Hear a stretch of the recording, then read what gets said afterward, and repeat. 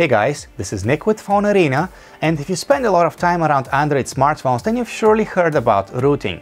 For those of you not familiar with the term, that's an Android hack more or less. Rooting an Android device gives you access to files and settings that are not accessible by default. But to take full advantage of root access, you need the right applications. So here we have a list of Android apps root users should try. This app is called Device Control. It gives you access to a variety of advanced settings, including control over CPU and GPU frequencies, over the file system settings, over the strength of the phone's vibration, and much more. If your device allows it, you may even calibrate your display's colors and control its touch sensitivity. Needless to say, this application has to be used with caution. Some of these settings may affect the stability of your device.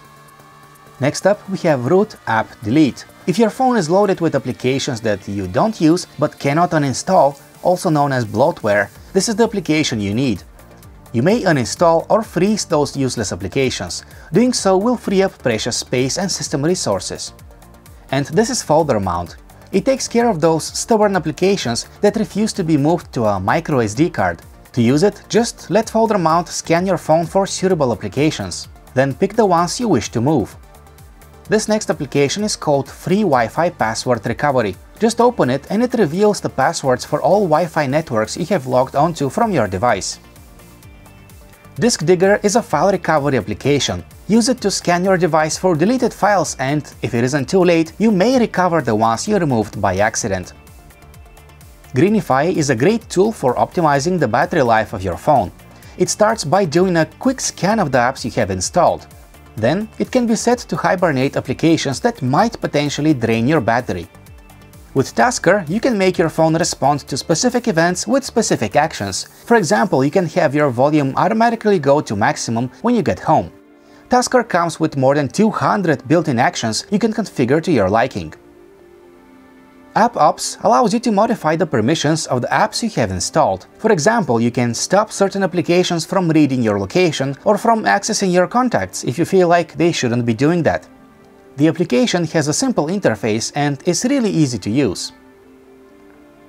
GL Tools is a custom OpenGL driver. In plain words, it lets you change a number of graphics settings like the rendering resolution. You may even rename your GPU and CPU to fool certain games into enabling some GPU-specific quality settings. This is Titanium Backup, one of the most popular backup utilities on the Play Store. It is used for backing up and restoring applications and data, including system files and data stored on your microSD card. Backups are done either manually or automatically at a given time. And here we have Build Prop Editor. It is used for editing the operating system's build properties file, which in turn may affect Android's behavior. For example, you can change the PPI of the display to make icons appear bigger or smaller, or you can modify the Wi-Fi scanning interval to save battery. Just keep in mind that messing with the wrong settings might make your device unstable.